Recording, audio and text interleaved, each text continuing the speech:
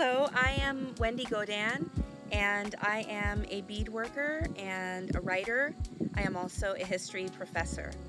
And I am very pleased that my beadwork will be featured as part of the Critical Mixed Race Studies Conference this year. I feel that the work that is included in this conference really fulfills the theme of the conference, ancestral futurisms, embodying multiracialities, past, present, and future. The beadwork that is included features images of my grandmothers and my great-grandmothers. And I am sewing sequins around these images, and I'm also including fabric, particularly West African textiles, as well as ribbon. And the images are meant as a way to venerate my ancestors. They are also a way to represent the many aspects of my family history. We are Louisiana Creoles, and so we are descended from West African folks who were enslaved in the Caribbean and in the Mississippi River Valley. And so we are of Afro-Caribbean descent. We are also of Native American descent, particularly those nations of the Deep South. And we are also of European descent. The images that you will see, the grandmothers and the great-grandmothers of mine, you will see images of them as representations of Louisiana Creoles and how we in the present can engage with images of mixed-race people or multiracial people of the past. So thank you so much for including my work in this conference. And I'm very happy that Louisiana Creoles will be represented here.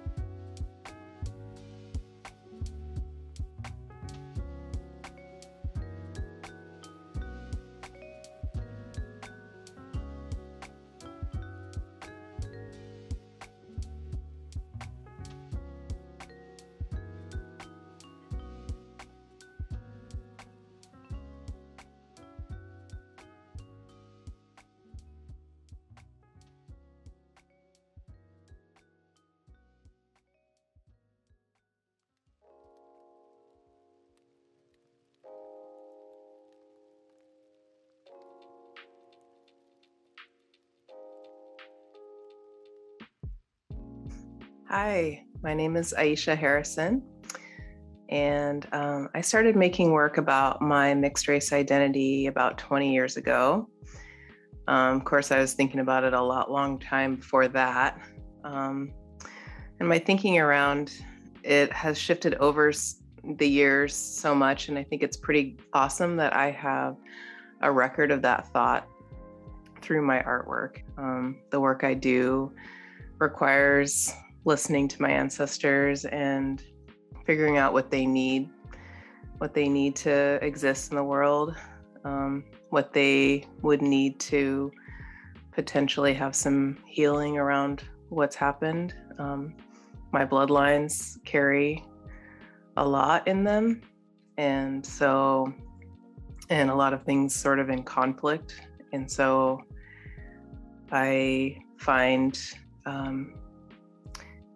that my people need things to be manifest into this world.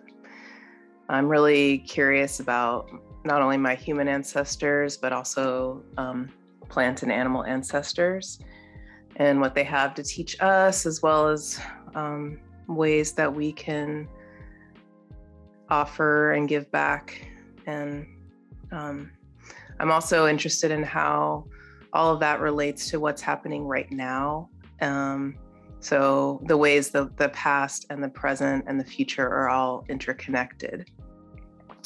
I just finished a piece called Woman with Graves at Her Back, which was a collaboration between an ancestor and me. This ancestor survived the transatlantic crossing and became one of the first in my line to live on this continent, this stolen continent. In the piece, she has a cavity, like an open cavity under her rib cage where moss can grow. And she really wanted to be alive, not just seem alive or feel alive, but she wanted to actually have a living part of her. She also has circular markings on her back that are reminiscent of scarification, and also the ways that people were packed into the boats that came across the Atlantic. They also, I think, are reminiscent of freshly dug graves. Right now, I'm working on lots of different things, lots of projects I'm excited about. One of them is a series of pieces of women and non-binary and trans folks of color. And I'm actively looking in my community, finding members of my community who are pillars and movers and shakers who do community work. I'm really curious about public art and making some new monuments that feature our unsung heroic folk. Thank you so much for watching this and for looking at my work.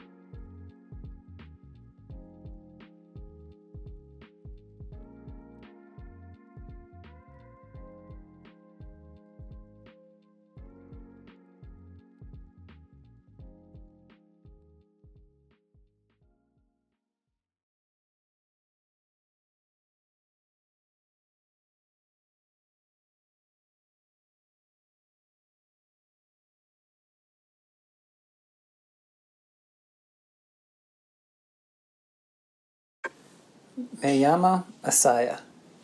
Soy una anarquista Shimanshu.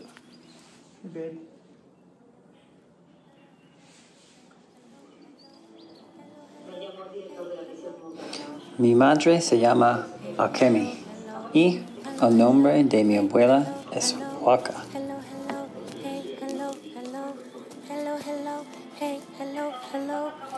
Ellas son de una isla llamada Tokunoshima. Okay, challenge. Leave your phone unlocked and right side up. Walk out the room without throwing your bitch off balance.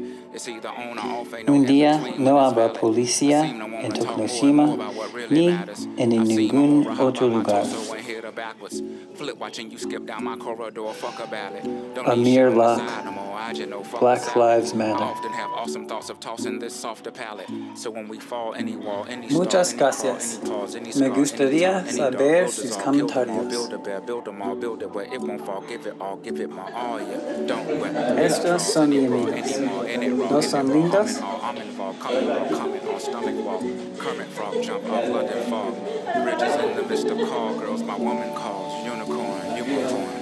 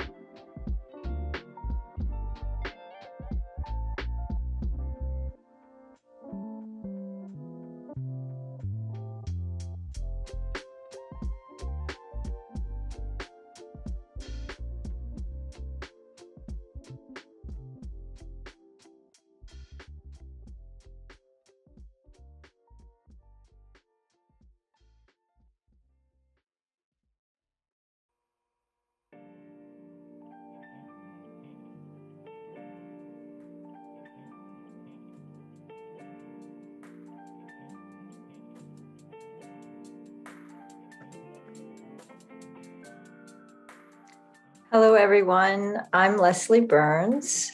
This is my first time attending the Critical Mixed Race Studies Conference. So I'd like to thank everyone involved and to also thank you for this opportunity to share my work with you. I'm going to let the video of my images roll so that you can simply view, first of all, view and experience the work. I encourage you to trust your own perceptions and observations and your intuition and to listen to your responses to the work. I hope you'll share some of them with me. I'll also be sharing with you a video of a recorded slide talk that I recently gave at the University of Pennsylvania, at the Edinburgh University in Pennsylvania. The video is approximately 12 to 15 minutes long, and I hope you'll check that out. I look forward to meeting many of you. Here we go.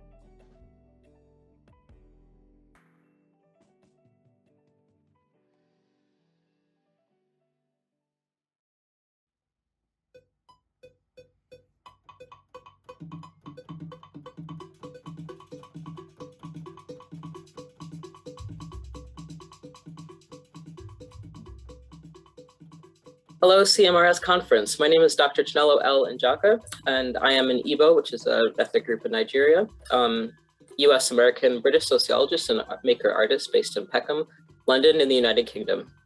I'm also the founder and director of Peckham Rights, which champions everyday human rights for marginalized groups in Peckham, London, and beyond. I have expertise in the sociology of race, racisms, and racialization. My current interests include examining systemic, institutional, and structural racisms, anti-racism advocacy, and racism within craft practices and spaces. My current work includes exploring Igbo and Nigerian fiber and textile craft practices, developing frameworks for redressing racism and other forms of systemic discrimination within the craft sector, and examining racial discourses at the state, institutional, and community group levels of society. I've had a deep interest in fiber and textile arts and crafts from a young age. My early exposure and experiences with sewing, knitting, and other needlecraft in particular were largely with white European and North American practices and makers. It was only into adulthood around my first trip to Nigeria when I began to connect my interest in practice and craft with my desire to connect with Igbo and Nigerian cultures. Also informed by my sociological interests, in my current creative practice, I explore Black and Igbo identity and experience, as well as challenge dominant notions of craft and crafters through a mix of photography and traditional, modern, and art quilting, as well as through spinning fibers and knitting, garment sewing, and embroidery.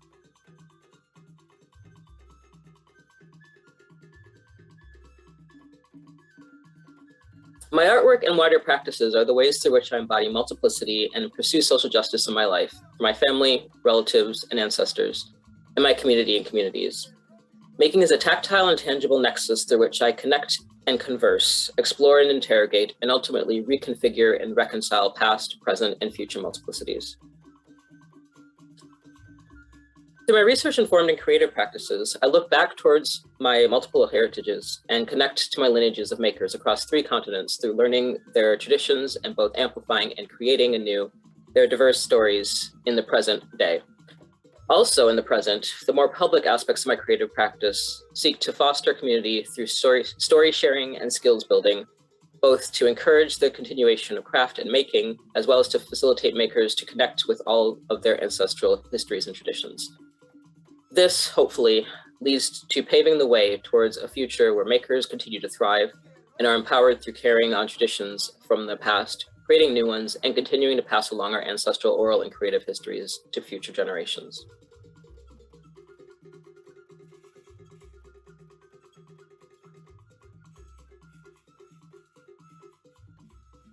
The excerpts I'm sharing here are part of a larger work in progress in partnership with the Horniman Museum and Gardens located in Southeast London, United Kingdom. This project began last year as part of the Community Action Research Project. I researched the Horniman collections to develop a project focusing on Igbo and Nigerian craft practices, specifically looking at the ways that Igbo craft is both present and absent from the collections and wider archival, curatorial, and academic sources. Starting with my fascination with the traditional Igbo hat called Akpu-ogu, I examined the Horniman collection for clues to its story from plant to garment. As I found different pieces of the story, I used traditional and art quilt techniques to begin to craft a visual narrative of Akpu-ogu, using vibrant colored fabrics and hand-spun cotton to create representations of the different steps in the creation of the hat. This journey also led me to revisit and contextualize archival items from my own family history from around the same time period, which was 1948 to 1967. I presented the art from my completed Horniman research called Searching for a Story, Fiber and Textile Arts in Igbo Land in Nigeria at the close of the Community Action Research Project in September of 2021. The full story of Akpu-ogu is yet to be uncovered for me, so future research will include a wider scope for research and quilting, and the complete story will be pieced together and quilted with a mixture of traditional, modern, and art quilting techniques.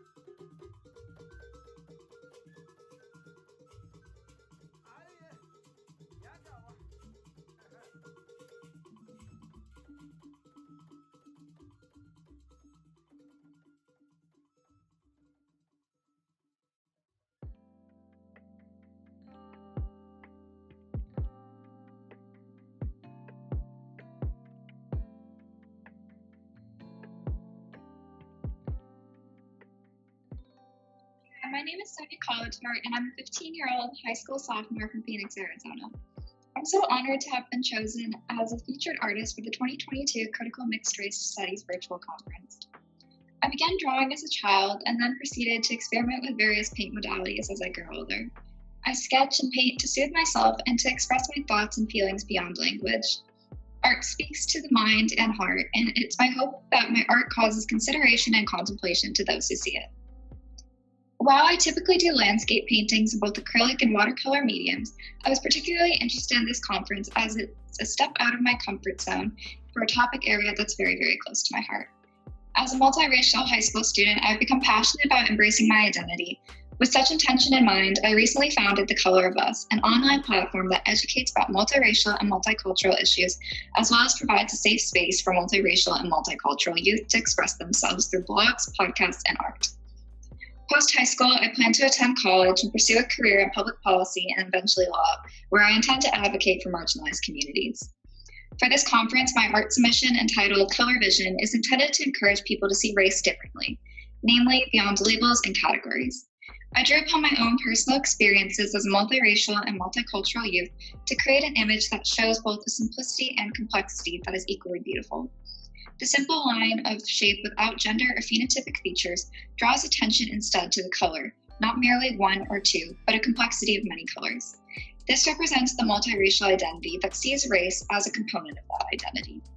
Using hard exterior shape lines combined with a softer interior color lines also symbolizes the past, present, and future of the multiracial identity. The image is not gender specific and encompasses a diversity of color with warm undertones indicating life.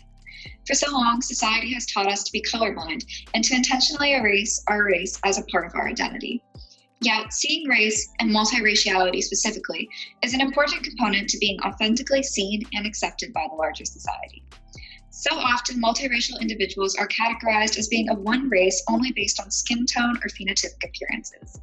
And consideration of being more than one race is frequently ignored or dismissed in the process of categorization and labeling. With this process of racial categorization being less than clear, then the perception becomes of being ethnically ambiguous.